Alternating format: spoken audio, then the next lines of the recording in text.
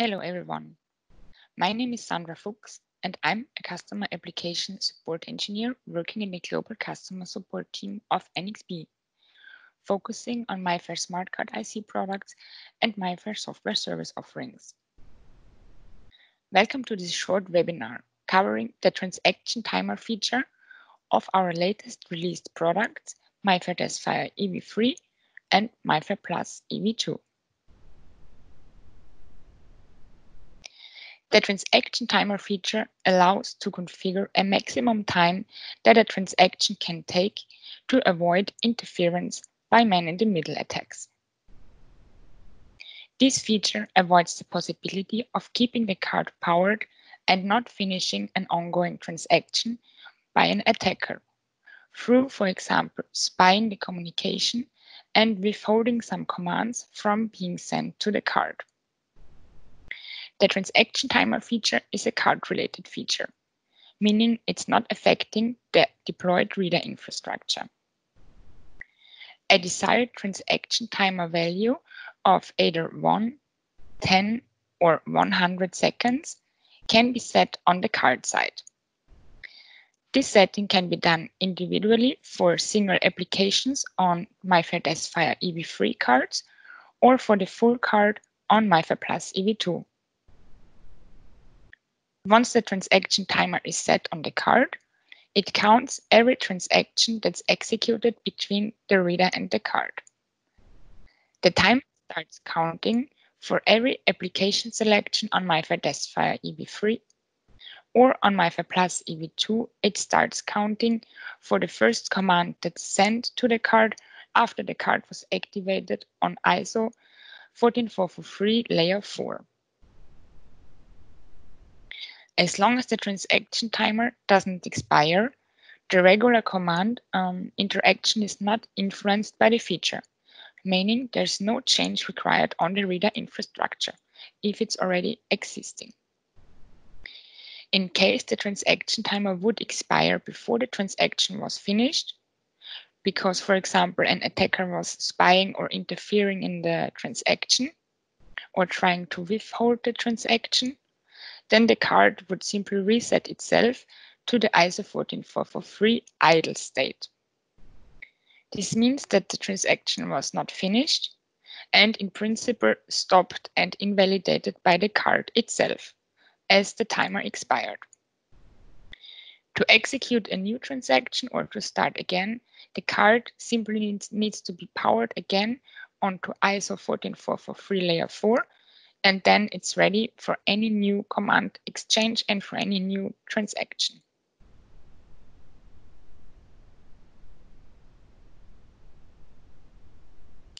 Here in this slide, you can see in the top picture a typical scenario of a valid transaction. What you can see here is a reader terminal interacting with a MIFARE DESFire EV3 smart card and starting the transaction with an application selection and then sending several commands like authentication, read or write commands throughout the transaction. In the end, the command that's needed to finish the transaction is the so-called commit transaction command, which concludes the transaction and writes several updates to the card in an atomic operation. In the first example on top, the transaction was finished in time, which means the transaction timer also did not expire and overall the transaction was successful. In contrast to this, you can see in the below picture an unsuccessful transaction. Here you can see that the reader terminal is interacting also with a MIFARE DESFire EV3 smart card, but a malicious attacker is trying to interfere the communication with a malicious device. The transaction in principle starts in the same way as in the valid scenario with application selection and sending some arbitrary commands between the reader and the card. But what's happening here is that the whole time during the command exchange, the attacker is spying the transaction and intercepting the command response exchange with his malicious device.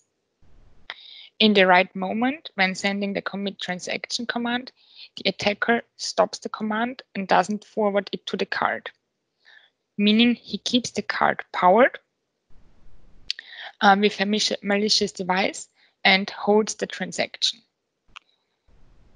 This described scenario, for example, would allow him to enter a public transit system without having a valid ticket and just holding the transaction. In case a controlling officer would come to check his card, he could still finish the transaction by sending the commit transaction command and his malicious device to the card. But instead, no controlling officer would come to check his card. He would simply shut down his device and unpower the card, meaning he could sneak into a public transit system without a valid ticket.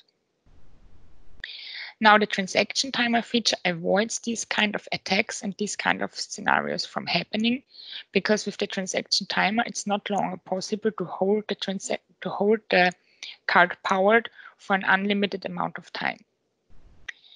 The transaction timer would expire and the card would reset itself, meaning the malicious attacker has no chance anymore to finish the transaction in this kind of way.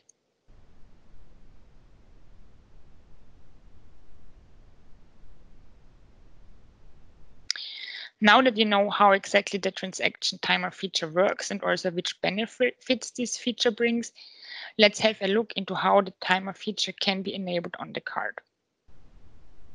For MIFARE DESFire EV3, the transaction timer can be enabled individually for each application on the card, meaning also the transaction timer value can be different for every application. To enable it, the set configuration command needs to be sent to the card with option 55. And once the feature was enabled, this is also reflected in the parameter pdcap2.2, which you can get as a response to the authenticate EV2 first command. After the timer was enabled, this feature is active all the time and the timer starts counting for every application selection.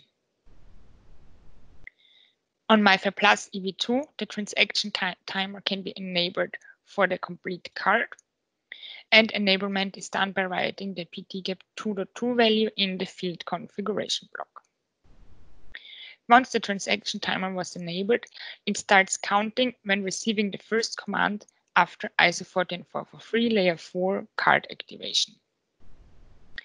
The transaction timer is active on MIFARE Plus EV2 in security level 1, security level 3, and also the security level 1 free mixed mode.